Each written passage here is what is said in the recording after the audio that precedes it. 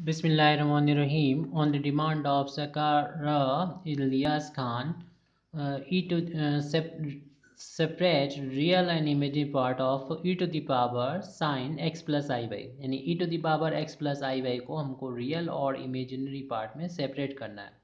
तो इसके लिए पहले हम इस वैल्यू को लिख देते हैं साइन एक्स प्लस आई वाई, और यहाँ पर साइन ए प्लस बी की आइडेंटिटी लगाते देते हैं। इसको ए और बी समझते हुए साइन ए कॉस बी और plus cos A sine B, B की जगह पर आई वाई है यहाँ पर। और फिर यहाँ पर इस आइडेंटिटी को लगाएंगे कि कॉस आई जेड की वैल्यू कॉस हाइपरबोलिक जेड होती है और साइन आई जेड की वैल्यू आई साइन हाइपरबोलिक जेड होती है। तो ई टू द पावर हो जाएगा sine x into cos hyperbolic Y और प्लस कॉस एक्स इंटू आई साइन हाइपरबोलिक वाई। अब इसको यहाँ से दो पार्ट में बदल देंगे, यानी sine x into cos hyperbolic Y into E to the power cos x into I sine hyperbolic Y, क्योंकि सेम बेस है, इंटू होने पे पावर प्लस हो जाती है, प्लस की हुई पावर को हमने इंटू की फार्म में लिख दिया। इधर ई to the power sine x और इंटू कॉस हाइपरबोलिक वाई को तो ऐसे लिखा रहने दिया, और यहाँ पर हम यूलर फार्मूला लगा देंगे। ई की पावर आई को पहले लिख दें और cos x into sine hyperbolic Y है ये।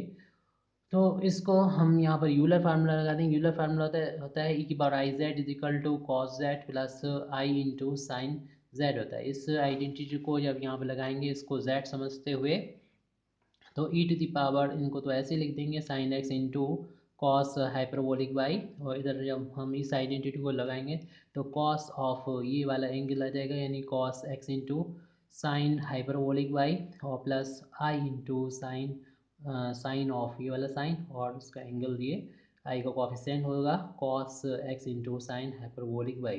तो यहाँ पर ये कंप्लीट रियल और इमेज पार्ट में सेपरेट हो चुका है। इसका इंटू इसमें कर देंगे तो फिर 100% ये कन्वर्ट हो जाएगा। रियल पार्ट इसका ये आ चुका है कॉस एक्स इंटू, ऊपर भी छोड़ सकते हैं, cos x into sine hyperbolic Y, ये रियल पार्ट हो गया। और आई का कॉफिशिएंट इमेजिनरी पार्ट होता है, इसका इंटू जब करेंगे ई की power sine x into cos hyperbolic Y into sine of cos x into sine hyperbolic Y. इस तरीके से रियल और इमेज पार्ट में सेपरेट हो गया। Thank you very much Indeed for listening me.